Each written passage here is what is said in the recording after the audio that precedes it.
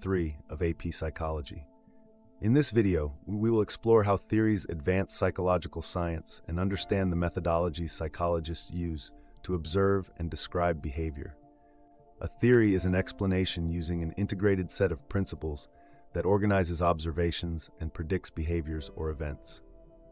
Theories advance psychological science by providing a framework for understanding human behavior and mental processes. A hypothesis is a testable prediction, often derived from a theory.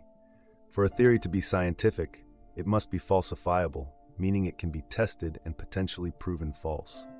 For example, the hypothesis, if students sleep more, their test scores will improve, can be tested and either supported or refuted.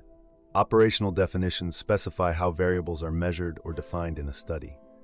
Replication involves repeating a study to see if the same results are obtained, which strengthens the validity of the findings.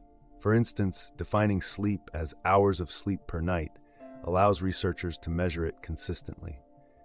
Psychologists use various methods to observe and describe behavior, including case studies, naturalistic observations, and surveys.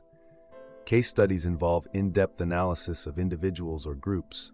Naturalistic observations involve watching behavior in natural environments, and surveys collect data from a large number of respondents.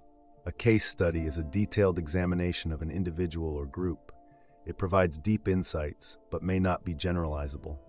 Naturalistic observation involves observing behavior in its natural context without intervention. It provides a real-world perspective, but can be time-consuming.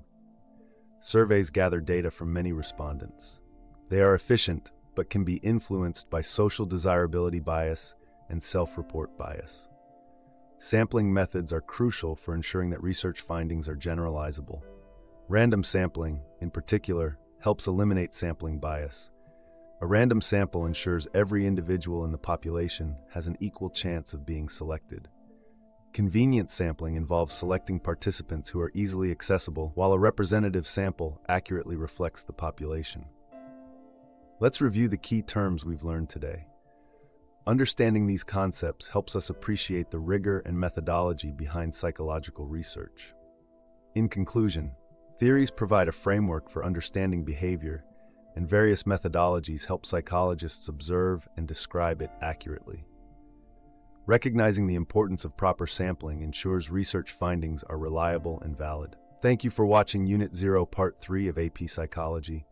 Stay tuned for more insights into the scientific attitude and critical thinking. Don't forget to like, share, and subscribe for more AP Psychology content.